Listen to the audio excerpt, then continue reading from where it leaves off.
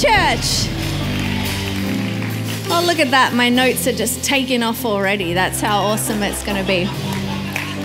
It's flying on at you. Are you ready? Are you ready? It's Sunday 2 of 2019. We're going to come at 2019 like never, ever before. And so why don't you stay standing with me in every location? We're going to stay standing. Why don't you get your Bibles out, your devices out, your phones, your iPads, your laptops, if you bring them to work. Maybe that's the online campus. Can we welcome our online campus today? We love you. We love you, VIVE Roma. Ciao Milano. We love you. Yeah, I know. They're meeting over there too. I'm going to learn Italian. And then, we've got San Jose. We love you, San Jose. We love you, Oakland and San Francisco. But Palo Alto, come on. Right, that's my church. I got my church back. Ephesians chapter 1. I didn't even tell you where to turn to. Ephesians chapter 1, verse 15. Ephesians chapter 1, verse 15. And the reason that I want you to stand as we read the word is that, if you get in a routine, if you get in a rhythm, if something becomes really familiar, like coming to church every Sunday, you kind of know what to do. You come in and you sit in your seat, your special seat that doesn't have your name on it, but it has, your imprint on it. And, you come in and you get to this part of the service. We've done worship, or now there's word, and now I can catch up on social media, and I don't know what you do. Now you lean into the word, right? And so you get out your Bibles, and we are about to come around the Word of God. And the Word of God isn't boring. It's not dead. The Word of God is living. It is alive. It is breathing. It is literally sharper than any two-edged sword, able to pierce between bone and marrow, soul and spirit. The Word of God that we are about to read today is going to get onto the inside of our life. It's going to transform us from the inside out. I literally believe that not one of us will leave any of our campuses the same today if we posture our heart for God to begin to speak to us. And so why don't you look with me here in Ephesians chapter 1, and I've entitled this message, Got This. Got This. Okay, you have no idea what that means, but you look excited. Let's go on the journey together. But Paul is talking to the Ephesian church, and he's saying to them in verse 15, he says, ever since I first heard of your strong faith in the Lord Jesus and your love for God's people everywhere, I have not stopped thanking God for you. He is a great pastor. I pray for you constantly, asking God, the glorious Father of our Lord Jesus Christ, to give you spiritual wisdom and insight so that you might grow in your knowledge of God. I pray that your hearts will be flooded with light so that you can understand the confident hope He has given to those He called, His holy people who are His rich and glorious inheritance. Verse 19, he says, and I also pray that you will understand the incredible greatness of God's power for us who believe in Him. This is the same mighty power that raised Christ from the dead and seated Him in the place of honor at God's right hand in the heavenly realms. And now He is far above any ruler or authority or power or leader or anything else, not only in this world, but also in the world to come. God has put all things, not some things, not half the world's things, not just, the things that we think that He can have control over. God has put all things under the authority of Christ and has made Him head over all things for the benefit of the church. He's talking about the supremacy of Christ here.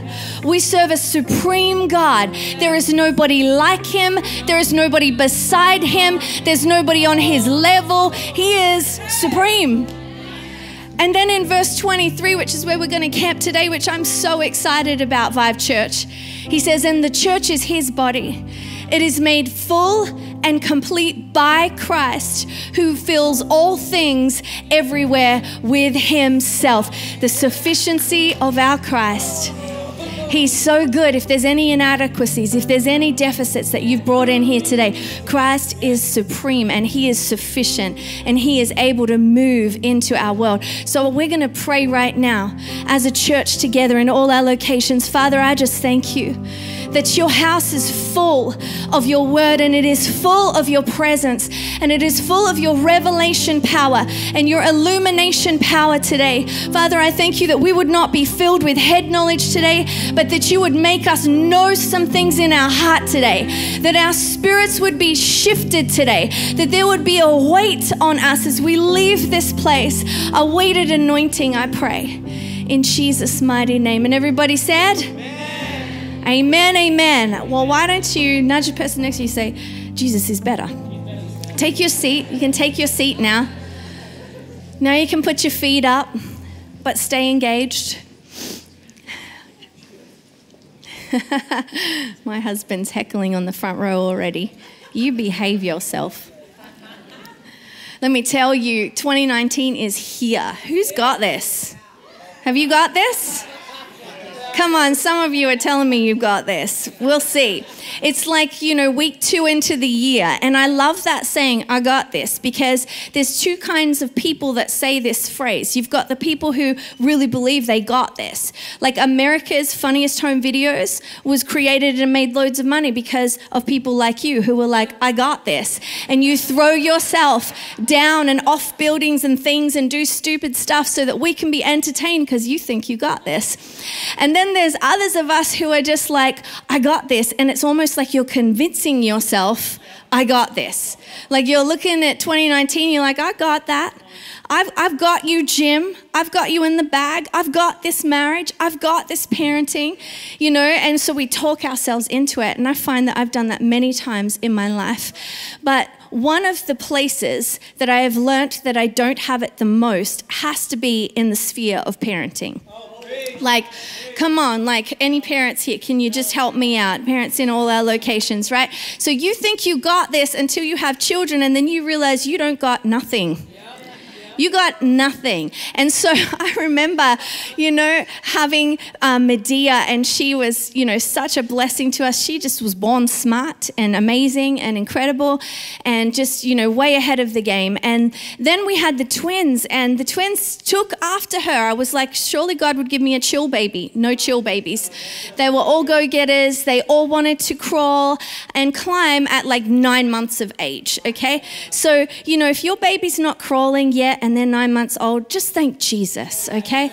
Enjoy it for a little bit longer. And so I remember the twins, I had to somewhat gain control, okay, again as a parent. And so Adam and I decided we'd team up. We were like, okay, one day, this is enough. These twins are everywhere. They're climbing the walls of our house. We need to get them into line. And so we thought, I'm going to buy my contribution to the equation was a gate for the door. I was like, I'm gating these kids in. I know you think that I'm treating them like they're animals. No, this is survival for a parent, okay? This is for their own safety. And so I got a gate for the door. I was so happy that I could just childproof their room. And then, we had this 2-story, their window looked out and there was a 2-story drop down the window. And so they got to the point where they like to sit on the windowsill and wave at all the cars going past. And then they would butt heads, they were banging their heads on this glass window pane. And I was like, oh my gosh, we're going to have to do something or these babies are going to go out the window. So Adam, I went to my husband who fixes everything. If you go to your husband, they like to fix things. So, they're fixers. Yeah, even when you don't want them to fix things, they like to fix things. And so I went to him and he said, you know what? I got this. And so he comes back in with these wooden planks. Yeah, like just wooden planks. And he like zigzagged them up the door, like up the window, okay? And he's like stands back. We looked like we were in the hood, like we're in a classy neighborhood, and he's just like barricaded us in. And so now the twins, instead of banging their heads on the window, they're looking through this, lovely, display. And so one day I'm like, okay, cool, we got it, we got this. Walk away, leave them. I'm not even kidding you. It would have been 5 minutes. And I have this lady frantically knocking on my front door. I'm like, hi, can I help you? Like wondering why she's so frantic. She's like, excuse me, I don't mean to bother you, but I just was driving past and I just saw 2 babies stuck in your front window. There's 2 babies in your front window. And I go running into the room to find that they have climbed up the wooden palings and lowered themselves down in between the window pane and the wooden palings. And they're like this, 2 babies in the window for everybody on the freeway to drive past and see. And my parenting, I got this, was on display. I do not got this.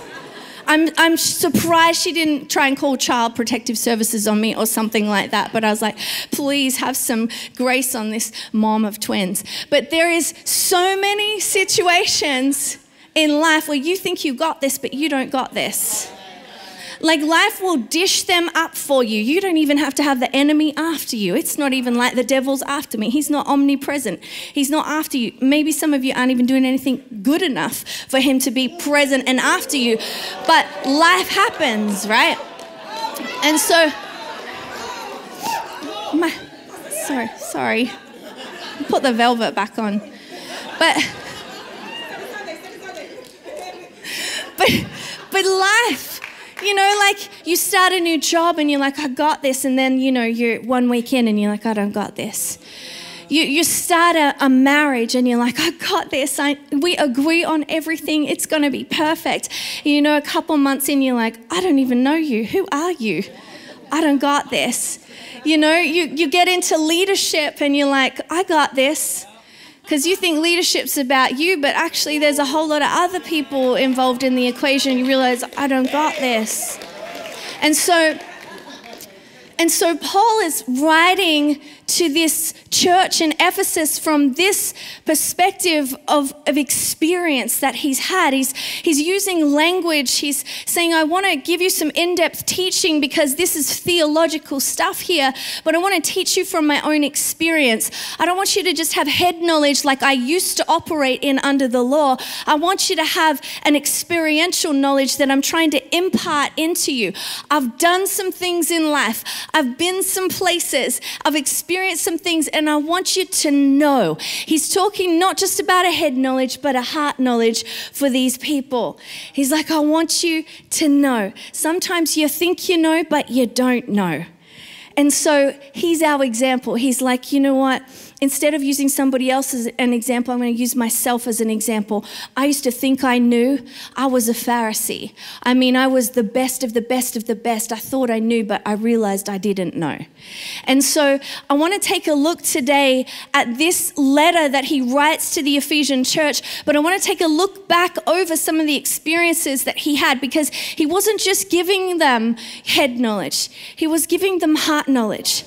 He'd actually walked with Jesus. He actually met him. He transformed his life from the inside out, and this is what he's putting on the inside of him. And so when we meet Paul, he's actually Saul. Now, God, this is so godly. He just gives people new names all the time. And, you know, this is something that I do. I meet you and then I rename you. And unfortunately, you know, it's not a curse, it's a gift, okay? And so poor Donald, who's on the second row here in Palo Alto, for about 5 months was Ronald, because he gave me his name in service while the worship was on. Don't introduce yourself to me in service. But just, you need to understand, he starts out as Saul, the persecutor of Christians, and then God renames him as Paul. And when he meets him, you see, Saul at the time was so zealous, he was persecuting the church. I mean, he got letters from the government, documents to make sure that he could persecute the church. And so on the way to Damascus, to make sure that he wanted to go and grab Christians and bring them back to Jerusalem in chains. But on the way, Jesus meets with him. And it says that he's walking there and a light from heaven falls down around him, blinds him, and he hears a voice saying, Saul, Saul, why are you persecuting me? I think the interaction and the conversation that is taking place is so profound, because he looks back and he says, is that you, Lord? And so this interaction, I think you should mark it because it's important that we understand what's taking place here. You see, he thought he was working for God, but in this moment, he's being arrested by God. And so he says, I want you to get up and I want you to go to the city and then do what I ask you to do. And it says that there's two men with him. Now they are freaked out. Like they're standing there and they can hear the voice, but they can't see anybody. And so Saul begins to get up to his feet and he begins to go to the city, but what he realizes is that he cannot see anymore. And so independent, self-sufficient Paul has to be led by the hand by these two men to the city. There he is, and he remains for 3 days. He doesn't eat, he doesn't drink, he does nothing but remain in this room. While he is in this room, he has a vision that God sends to him. He says, there's going to be a man named Ananias. He's going to come, he's going to lay hands on you. You're going to see again. And so he begins to just wait there. Then the Bible drops us into the picture again of somebody else. And I love how the Bible does this. Because Ananias, it says that there was a believer in Damascus. Now there was probably many Christians, but I think it's funny it says a believer. Because not all of us maybe can believe that Christ can use us the way that he wants to use us. And so when he speaks to us, it's always in question. And so he says, a believer was there, and he speaks to Ananias and he says, Ananias, I want you to go to Straight Street. I want you to go to the house of Judas. There you're going to find a man named Saul of Tarsus. And at that point, Ananias is like, wait, hold up, God, I know who this guy is. He is a bad dude. I'm not going to visit him. He has like actual documents to kill Christians. Are you sure you know what you're talking about? And God says, I want you to go. So he goes to him, he lays hands on Saul, and his eyes and his sight is restored. And in that moment, he baptizes him in the Holy Spirit. In fact, he embraces him as a brother. He uses the verbiage, brother Saul. And it's such a powerful interaction that takes place. But Paul is like, I got to let you know that I used to think I got this, because I came from the paradigm and the teaching of law. And law will have you saying things like, you know, it's about my ability, because that's what the law is. It's about your ability. It's about your perfection. It is about how good you can do something. It's about how you've got to have this. That's the language of it. In fact, it's almost like, God, don't worry, I've got this. And so Paul's like, I've been there. But in the face of that, Jesus himself had to meet with me. I had to have an encounter with him. He stands in front of me and he says, Saul, Saul, why are you persecuting me? At this point, it's my personal revelation that actually I'm not working for Christ. Actually, everything I built my life on, performance, my ability, my self-sufficiency, actually gets broken down in that moment, because if I don't have Jesus, I have nothing. And so Jesus is so gracious enough to meet with him on the road to Damascus. And so you got to understand, like he was good at what he was doing. Like he was a good Pharisee. Like he really believed that Christians were a threat to Judaism, and they were. And so he's like at the top of his career, and he's like, I got this. And Jesus is like, you ain't got nothing. And so he meets with him. And I just wonder sometimes for us as the church, when we come in and we have our agendas and we have our things that we think we're operating in under the guise of, I'm doing it for God. But we are the church. We are the body of Christ. And so when we start gossiping, or when we start throwing shade, or when we start placing question marks over other people's lives, or when we set ourselves up to say, oh, you know, I could do a better job than them, then we put ourselves in the same heart posture and the same spirit that Paul had when he met Jesus. In fact, Jesus has to confront us in 2019 and say, I want you to be the church, VIVE Church. I want you to love one another. I want you to move towards one another. I don't want you to be separate. I don't want you to be divided. If you are attacking each other, you are coming against me, because the church is made up of you, and you are my body. You're my people.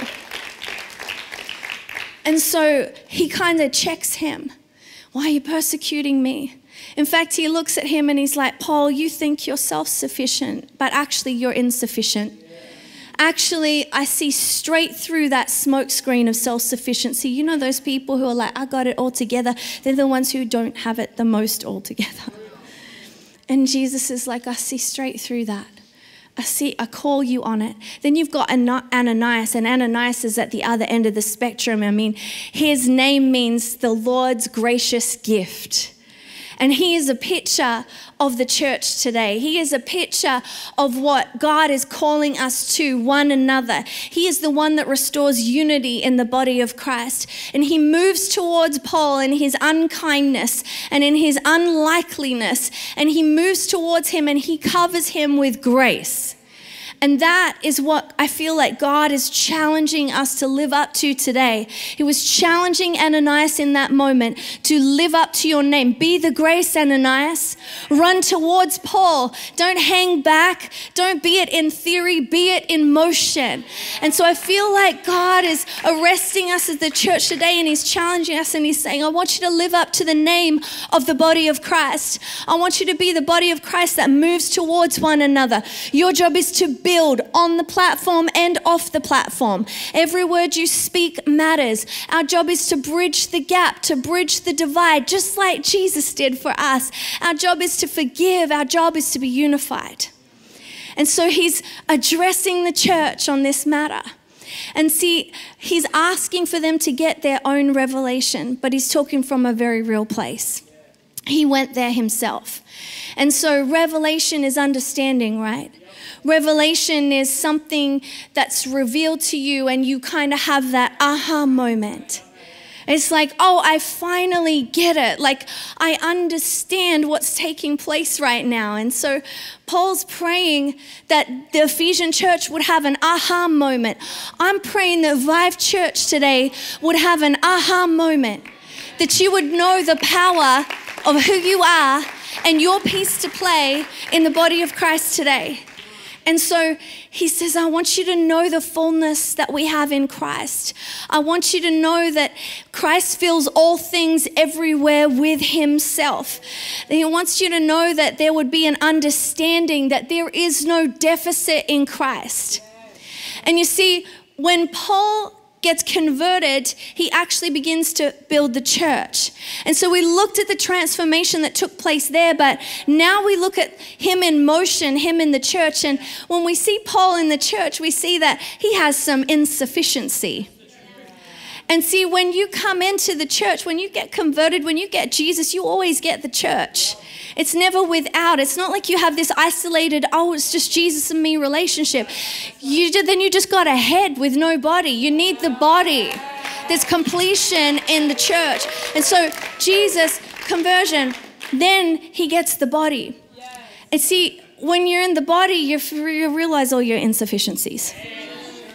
Like, hello, I didn't feel like I was ungifted until I came into the house of God, and I'm like, what am I going to do here?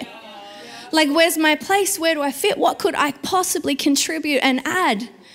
You know, there have been plenty of times where, you know, different seasons of life shift in the church, and you have to assume a new position, and you feel like, oh, I'm a little bit, you know, where do I fit? And God has to fit you in again.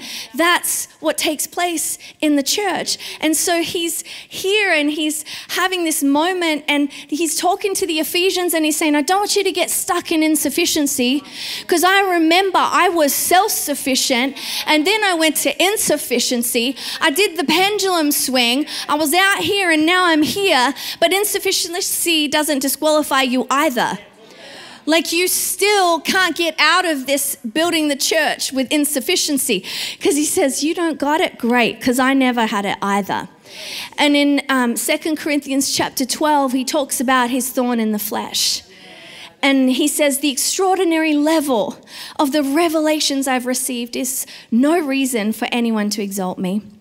For this is why a thorn in my flesh was given to me, the adversary's messenger, sent to harass me, keeping me from becoming arrogant. 3 times, not once, not twice, but 3 times I pleaded with the Lord to relieve me of this. But he answered me, my grace My grace, underline that in your Bible, my grace is always more than enough for you, and my power finds its full expression through your weakness. So I will celebrate my weaknesses, he says. When I'm weak, I sense more deeply the mighty power of Christ living in me. So I'm not defeated in my weakness, but delighted. Like, Paul, you're a freak. Like, I don't know when you last delighted in your weaknesses. Like, I don't delight in my weaknesses, but he's having a revelation moment here. And he's like, I actually delight in my weaknesses now. For when I feel my weakness and endure mistreatment, when I'm surrounded with troubles on every side and face persecution, because of my love for Christ, I'm made yet stronger. For my weakness becomes a portal to God's power. I mean, your weakness attracts the power of God. And so he says, I used to think that this thorn was the thing that was preventing me from serving God. So I asked him to take it away from me. In fact, God said, no, I'm not taking it away from you. I'm going to leave it right where it is, because that thing makes you dependent on me. And this is always not about your self-sufficiency, Paul. This was always about your dependency on me. You're not meant to be independent in Christ. You're meant to be dependent on Christ. And so he's like, I'm having this revelation because God just knew Paul. Like, he knew his son. Like, you and I can run away with things like at the shops, right? I like to run away at the shops. My husband will drop me off so that he can spend less time in the shops, because I don't know who enjoys driving around the parking lot. And then he will park and take his time parking, and then he will come and find me. And then when he finds me, I will lead him to the parking lot. And it's funny because he kind of hangs back a little bit, like, where are you going? Because I have no idea where he parked the car. I'm just leading him. And he's like, you're going to hang back and ask me where the car is? I'm like, oh, well, I figured you'd jump in and lead at some point. And so some of us have a tendency to just lead God, and God's like, I need you not here self-dependent, self-sufficient. I don't need you here in the space of insufficient, like you can't be used. I'm going to meet you in the middle. I'm going to find you in this space, and I'm going to equip you with my strength, and my grace is sufficient for you. He's saying you don't have to have the deficit as an excuse anymore. You know, why you can't serve me. You know, so many times we come into church and we're like, oh, you know, I'd serve you, God, if, you know, my finances were more in order, you know, then I'd tithe. Or I'd serve you when I've got more time because this is just not the season. Or if I had her husband, then I could serve you like she does. Or, you know, if I had him as my leader, then I could serve you. Or if I didn't have their children, those children, and I had their children, then I could serve you. And you can draw your own gaps in the blank there, but you know, oftentimes we'll see a season or we'll see a financial thing and we will cause it to be a limitation to how we serve Christ. And I'm just here to say to you today at the beginning of 2019, what if the insufficiency in your life isn't there to expose how weak you are? It's like God doesn't get enjoyment out of showing you how weak you are. What if the insufficiency in our life is there to actually drive us towards the full expression of Christ's sufficiency at work through us? Actually, it's less about your weakness, it's less about your insufficiency, and it is so much more about the sufficiency of Christ. He's like, get your eyes off your insufficiency, get your eyes on my sufficiency. I have enough for you. I have more than enough for you. You don't need to look at yourself as defeated anymore. You can be delighted like Paul, because to know that my sufficiency is enough for you. You see, God will get us to this point so we can have our own personal revelation that Jesus is better. That Jesus is better than me being better. That Jesus is better than my best plan, that Jesus is better than my best life, that Jesus is better than my best gifting and talent and motion, that Jesus is better. He's better than all my excuses. In fact, my insufficiency or my self-sufficiency can lead to my insufficiency, which leads to Christ's sufficiency. And in that event, it's done a really good work. I don't know what it is for you in 2019, but maybe your insufficiency in your relational status is what drives you back to Jesus. Maybe it's insufficiency in your financial world that keeps driving you back to Jesus. Maybe it's insufficiency in your, maybe in your geographical status. Maybe you don't know why God called you to where you are, wherever it is in the world that you're watching from. And you can't make sense of it, and you don't have any friends, and you don't have any family, and you just don't even know why. But it keeps driving you back to Jesus. Maybe there's an insufficiency in gifting, and it keeps driving you back to Jesus. And I'm here to tell you today that Jesus is better, that you're right in the place where God wants you, so that he can show you that Jesus is better. He is enough. Jesus is full. He is all sufficient. It's actually not about your gifting and your ability. It's always been about his ability to use us and co-labor with us. What a privilege that we, with all our hang-ups and weaknesses and junk, get to still be used by God. That he would channel the sacredness of his church through people like you and me. And so God's got this. You don't need to stress about building the church. Like some of you are so stressed out, like me, like, oh my gosh, I'm building the church and we're going to like 10 campuses this year, and Jesus, can we do this? And God's like, I got it. I've been building my kingdom long before you came along. I'm building my church, and the gates of hell shall not prevail against it. I'm advancing. My strength is enough. My gifting, my anointing, my Jesus is sufficient enough. We're at work building the church. It's not Jesus plus something. It's Jesus plus nothing. It's Jesus. And so we as the church, all our job is to just get more of Jesus. And if all those other situations and circumstances are driving us back to Jesus, then God's going to leave them there, because he needs us in that moment, in that space with Jesus. It's about him. It's about a revelation of who he is in our world. Jesus is enough, let me tell you.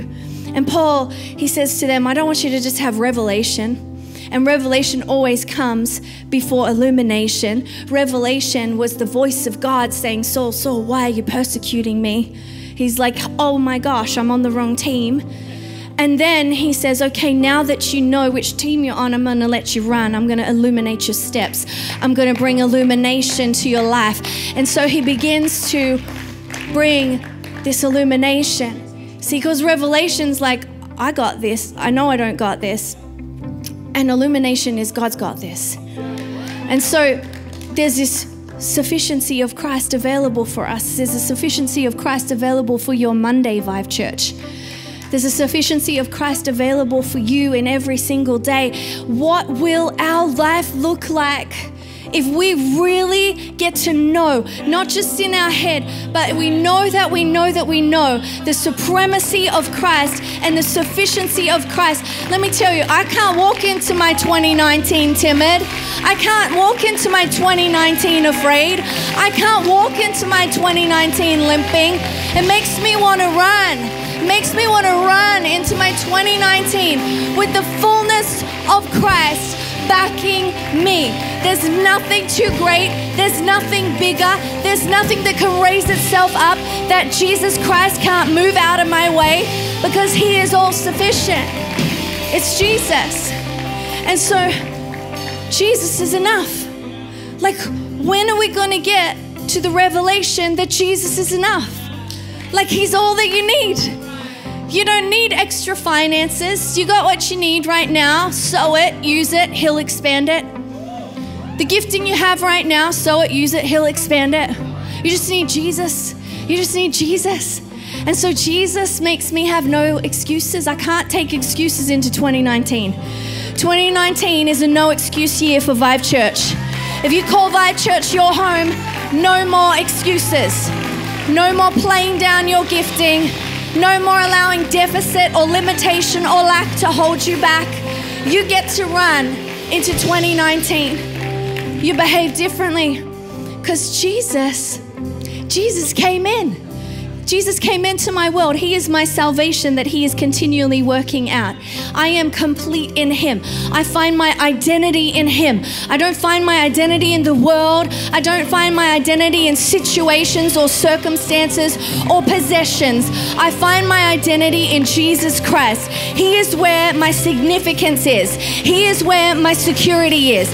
He's not in me becoming a YouTube famous star, any VIVE youth. He's in him, Jesus. I'm not saying some of you won't become YouTube famous stars, but Jesus is number one. Jesus is number one. He is better. He is better. Jesus isn't second. He is better. He is better than anything else this world could offer. You can't win my heart with anything else. I am ruined for the house of God forever. This is all I want to build. Jesus. Jesus. His church. Everything we need is found in him. If you need joy today, you can find it in Jesus. In fact, it's the only place you're going to find it. If you need peace today, VIVE Church, you have found yourself in a good place because the Prince of Peace. Peace is a person. It's not in global peace or world peace or a situation or governmental spheres. It's in Jesus Christ. Peace. If you need, I don't know, kindness, if you need goodness, he's the good shepherd. You find everything that you need. What you're looking for from your spouse, what you're looking for from your kids, what you're looking for from your co-worker, what you're looking for from your pastors, you can find in Jesus. Jesus. Jesus is enough. And so, VIVE Church, this year, we're going to do something different because what Paul did is he stopped self-identifying. And we have self-identified because that's what the world tells us to do. But we don't need to self-identify because we find our identity in Christ. It is securely placed in him. And so instead of self-identifying, Paul made the conversion. And he goes, you know what? I don't find my strength in myself anymore. I'm going to be baptized. I'm going to publicly identify with Jesus Christ as my Lord and Savior. And I feel like what God is putting on the core of us as a church is that we would identify with the power of Jesus Christ. Jesus plus nothing. I have Jesus. Jesus is my secret. Jesus is the power that I have when people in the world see you going through stuff, because stuff's still going to happen. They're going to see a peace in you and you can say, it's Jesus. It's all that I've got. I'm not better than you. I don't have a better gifting than you. I just got Jesus. And he's enough. And he's enough for you too. Jesus. If you're lost here today, Jesus is the one that finds you. If you're hurting here today, Jesus is the one that heals you. If you're having anxiety today, he is the Prince of Peace. He is the only answer that you have. If you are having confused thoughts today, he is the clarity that you need. If you are tripping up and you keep stumbling in your sin, let me tell you that Jesus is the one who can order your steps. He gives you a lamp unto your feet. He's talking about illumination. He's talking about revelation so that you can walk differently in 2019. If you have sin, he forgives you. He's already postured his heart towards you. There is no reason why we can't run into 2019 with any excuses today, VIVE Church. Stand to your feet. Stand to your feet in every location. In every location. Right now, we make the great exchange, Father. We make the great exchange. Lord, we are saying we are going to not be self-sufficient any longer. We are going to not make excuses for our insufficiency. We're going to lean into your sufficiency. And we thank you that you are incredible, that we find everything that we need in you. And so, Father, I pray that you'd minister that right now. I pray that you'd minister your peace. I pray that you'd minister your joy. I pray that you'd minister your power, your vision, your healing, your promises. In the mighty name of Jesus, for your people. And everybody said amen.